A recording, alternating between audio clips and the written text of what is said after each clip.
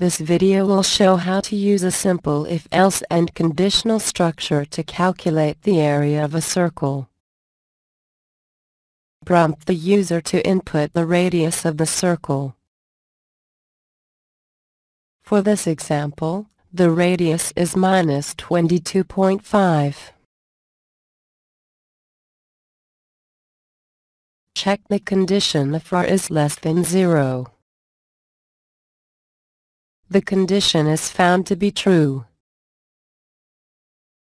The error command displays the assigned error message in the MATLAB command window. The error command forces the program to break or stop, even if there are operations after the conditional statement.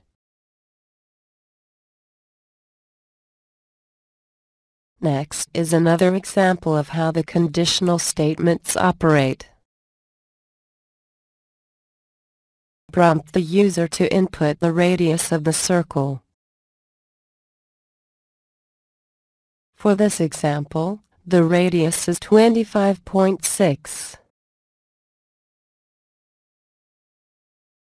Check the condition if r is less than 0.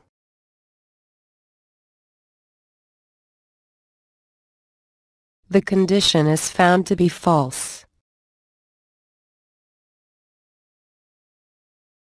Compute the area of a circle and display it in the MATLAB command window.